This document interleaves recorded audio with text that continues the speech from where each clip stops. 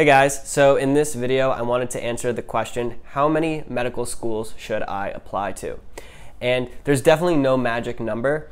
I would say you want to give yourself the best shot as possible, but you also don't want to apply to so many schools that you're overwhelmed with the secondary applications. And the reason being is you generally want to try to get your secondary apps in within 2 weeks of getting them. So if you apply to like 60 schools and you have so many essays to write that you can't get them done, then you're not going to be able to prioritize the schools you really want to, and it's just not worth it and a waste of money because secondaries do tend to be expensive. So I always recommend for most students to apply to both MD and DO schools to give yourself the best chance possible. You don't necessarily have to do that. If you feel like you're a super strong applicant and you really only want to apply to MD schools, I guess you can, but it's never going to hurt to apply to both MD and DO schools. There are a lot more MD schools, so I would say anywhere between 15 and 25 is a good number for the MD schools.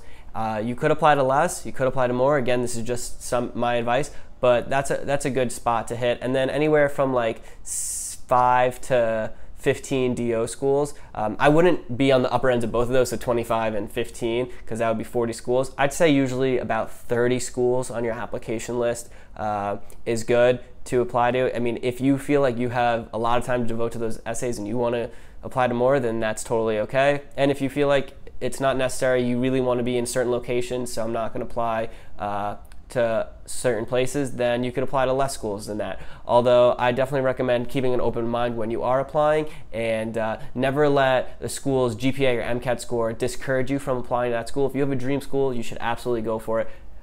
It may be, a long shot, but you never know, especially if you craft a good application, good personal statement, and really make the interviewers or the admissions committee want to extend that interview to learn more about you, then you never know what could happen there. So best of luck to all of you. Feel free to reach out again, as always, if you have any questions about the application process. Talk to you soon.